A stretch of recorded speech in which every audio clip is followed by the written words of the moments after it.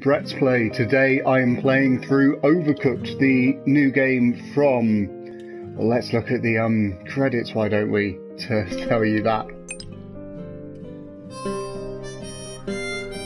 They don't have a credit system. That's a bit unexpected. So it is Ghost Town Studios that are making the game. I believe that is the correct saying.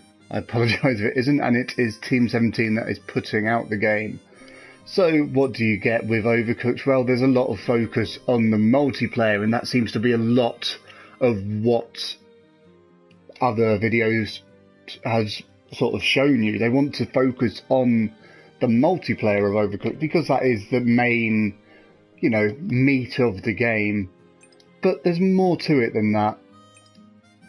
And I'm hoping I could show you by highlighting some of the single player options. Just wanted to check there. You cannot obviously have a versus bots in the versus mode, so that means you have to go into campaign. And the issue here seems to be, yeah, that's what I thought. So you can't have multiple save games, which is slightly annoying, obviously, especially if you are playing through the game with somebody else. You obviously don't want to be ruining your save game to someone else when you're playing about on single player. But luckily, you know, it's easy enough to explore about. The premise of the game is simple. It's all about sort of saving the Onion Kingdom. In fact, if we go in here, it might be able to show me a tiny bit more story to you all. There you go. So this is the, after you complete the game, this is the story you get. So you've tried to tame a beast and it's not gone well. And we have been travelled back through time to the year 1993.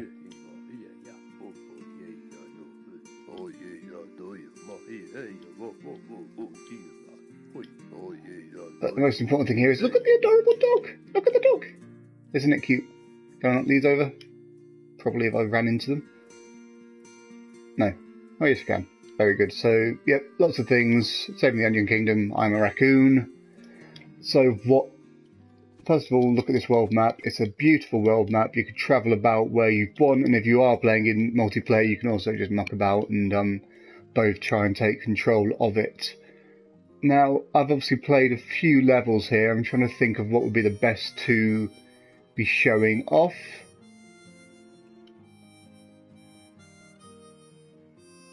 So, I didn't do well in this one last time, so let's try this one as a single player.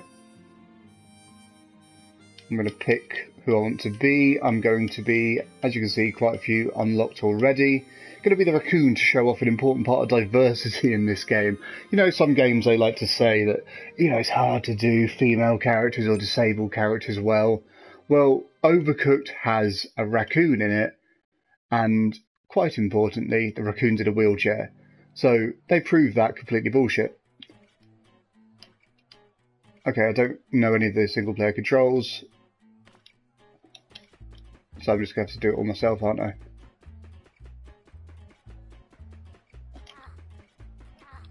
I have no idea. Okay, R1 switches it. But it's too late to get up there, so never mind. Let's move the lettuce over there. Pick up the steak. Let's get that steak chopped. And then we pick up the tomatoes and put them there. So what we want is that steak in a pan. So voila, that's that cooking. And whilst we're doing it, let's get another steak. So another steak. And we're cutting another steak. Very good. Let's pick that up and get over there in time.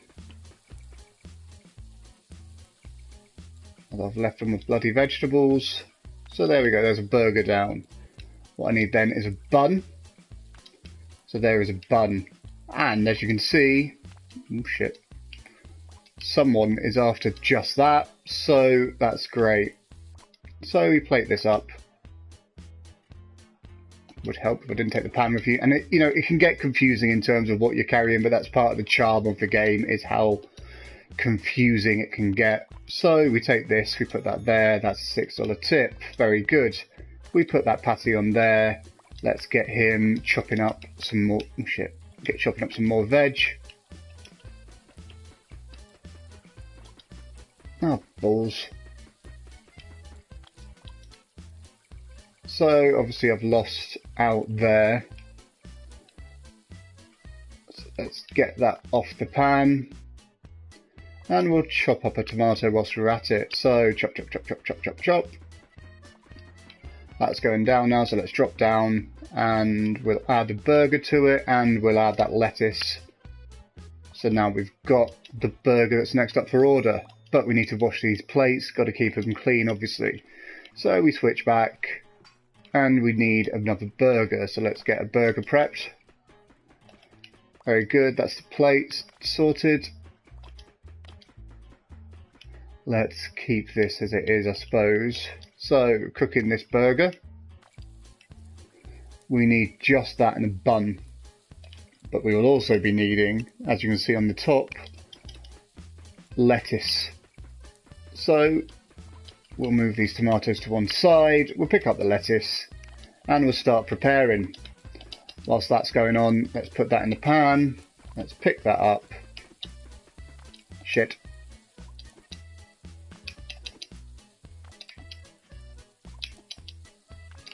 So there we go, another order done.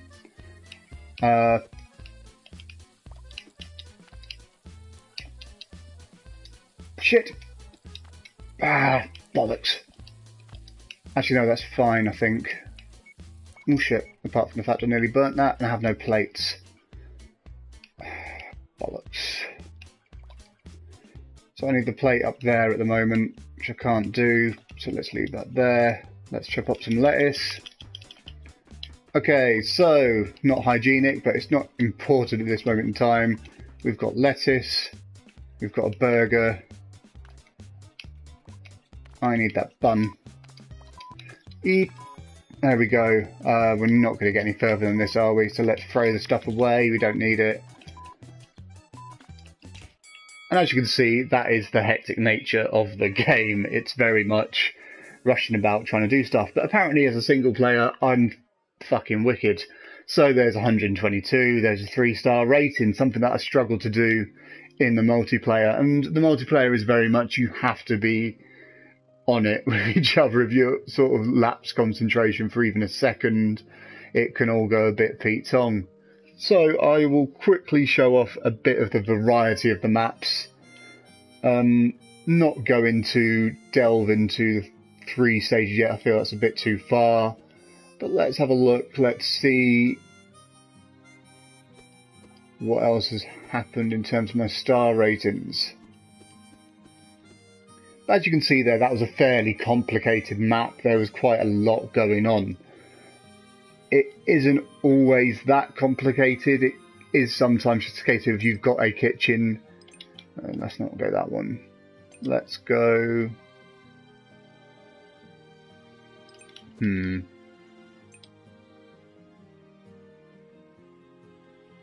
Yeah, this will be a good one to show. So sometimes it's a case of you've got to keep a tight spaced kitchen sorted. So yet again, this is showing you how to make a burger. You're not always making burgers. There are fish and chips. There is other basic foods. But when you're playing this multiplayer, obviously the focus is more on someone sorting the veg, someone sorting the meat. Oh shit. But obviously it's a bit confusing at the early stages. So let's try and do everything we can. Move that. Get that chopping. I'm just going to try and plate up as many buns as possible to try and make this as pain-free as possible when it comes to serving up. So let's put a burger on and we'll swap and I'll make him the food prep bitch. Shit. So we're going to need a tomato, we're going to need lettuce for the first burger. So tomato. Leave him over there. Lettuce. And there's a finished article. We'll get that served up and everything's hunky bloody dory. So now we need lettuce and we need meat. We've got the meat prepping all. Will be everything we need. This is often easier said than done, obviously. It's obviously a lot more hectic with more players, but it's also much easier, I've found, to have more players. I would much rather have more players than less. So we've got tomatoes. Let's dump that in there. We also need some lettuce for this next burger, so we'll start chopping up the lettuce. I'll take the meat over. And we've got another burger prepping already. So that's down here. That's in the burger. That's in the burger. It's meant to be in the bloody burger. It's because it's not cooked. You fool. Okay, let's bring the lettuce over. Very good. Burger. Let's put that on. Let's bring him up. Grab that. Service up. So we just need a burger by itself here. Service up. And now, as you can see, we're starting to run out of plates, so we need to make sure someone's on it with the cleaning. So we'll send him over, we'll start him scrubbing. We need to get some more burgers on the go post-haste. So he's got the plates, let's put them back over here and try and get what was going on last time going again. So we've got a burger prepped, let's get that burger cooking. Let's get some lettuce chopped as well whilst we wait. And we'll get the service closer to being prepared. So clean a few more plates. He's got lettuce, which is what I need in this next burger, which hopefully, yep, perfect timing. Dump it on there, fantastic. So now we're after, shit, okay, we're only going to have time for one more. So I better make sure it counts. I need to be on this. 20 seconds. This is going to be balls to the wall finish here. Will I make it? That is the question. 11 seconds. 10, 8, 7, 6. Not going to make it. Bollocks. So we've got 124 score. Not a bad score, obviously. Not the greatest. Let's see how many stars that will give us.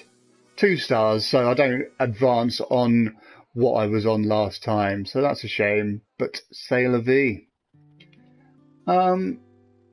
Let's try and show off one of the more unique maps, so something that's not burger related, if preferably. That is burger related.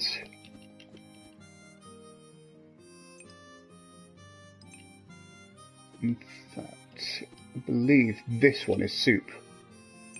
So we'll do this one yet again. I'll keep as the raccoon, showing off the diversity that the developers have brought upon us. So we are making soup this time, mushroom, tomato and onion, as you can see. So the difference here is it's actually just a bit more complicated in terms of what you need to do. So I need 3 onions to be serving up. So onions are there, let's get chopping. Maybe I should bring him round to the other side, but it's probably better to have him on this side for getting the right veg on the tables. Bollocks, but obviously things do this. So we now bring him round here to finish off that. And we get him in there. We now need to get that onion over here. And we need to get that soup off the boil, which is easier said than done. But put that there, and we get chopping. And we put the tomato on there.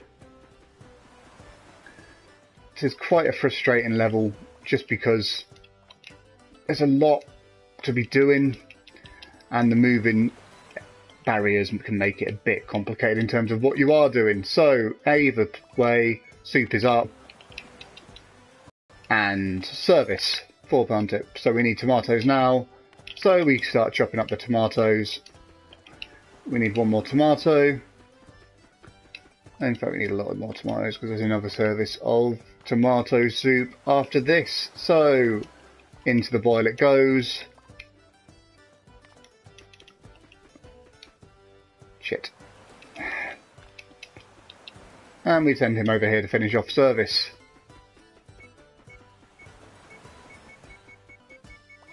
No, no, no. Ha! Oh, shit.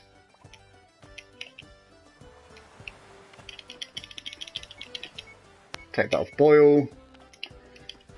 If you leave something on boil for too long, it basically just sets fire, and then everything goes wrong. Probably for the benefit of showing off what that can do, I might as well show you. So if something sets on fire, you then have a situation where your kitchen sets on fire, and you have to be careful and try and get it out as soon as possible because everything goes wrong. As you can see, fire starts. If you leave it for too long, it will probably start spreading. As you can see, this is where the fire extinguishers and the level will come in handy. You need to keep an eye out for them, and when you get hold of it, put it out, everything's fine. But it does mean that your soup is pointless now, so you chuck it down the fucking bin because you're a terrible chef. I hope you're happy. What would your mother say, hey? So, as you can see in the top corner there, the tomato's starting to shake. If you look in the top, you'll notice colour bars. That's telling you how long the order's sort of been on, so that's going to be going soon. So, obviously now we are focusing more on getting the mushrooms sorted. So we'll chop up the mushrooms. Although we might not even make this mushroom order. Sugar, grab that off the boil. Yeah, looks like we might be missing out on the mushroom order as well. And there's two ways to do it. You could just chop up everything, then chuck it in the pan. Obviously, that would be a different way of doing it, and you wouldn't run the risk of stuff setting on fire. Shit, I took it off too early. Bollocks. Well, obviously, this is how you basically don't play Overcooked. 4 stars is embarrassing, but I was obviously trying to show off more of the quirks of the mechanics. And as you can see, things can just go wrong if you let your memory lapse, or if you let your concentration and cooperation lapse. And yeah, that is obviously a bit of Overcooked in a single player environment. It's still fun. The real meat and veg, pardon the pun, is obviously in the actual multiplayer game. I would say maybe that is the way you would prefer to play it. But, you know, I think I've shown that you can still succeed in single player whilst playing Overcooked. There's still things to do in single player whilst playing Overcooked. But, you know, there is a lack of having multiple storylines going at once. And maybe that could be an issue for you. But it's easy enough to go back through the levels and explore them. And you know, there's no way to play AI, but that could always be something that is patched in at a later date. You don't know in this day and age of video games, really. You can never really tell what a game's going to be in 6 months after its release. It has had a patch since I've had it. Not really sure what the patch has done. It was already running fairly stable anyway. But yeah, this has been a single player look at Overcooked. We will obviously be trying more things with the game coming out. I will be trying to post a multiplayer video as well, so do keep an eye out. And as always, just make sure you subscribe to the channel, always appreciated, and make sure to read what I say on pushstartplay.co.uk. That's where the review of Overcooked will be going up, and the men and women that are obviously kind enough to help me get a code for Overcooked before its release. But so far, this has been the single player of Overcooked. As you can see, there's lots more maps to explore. I shall be exploring it, and I shall be reporting back with new videos, hopefully. Make sure to subscribe. Thank you very much for your time. You've been wonderful. I've been Brett Claxton. Goodbye.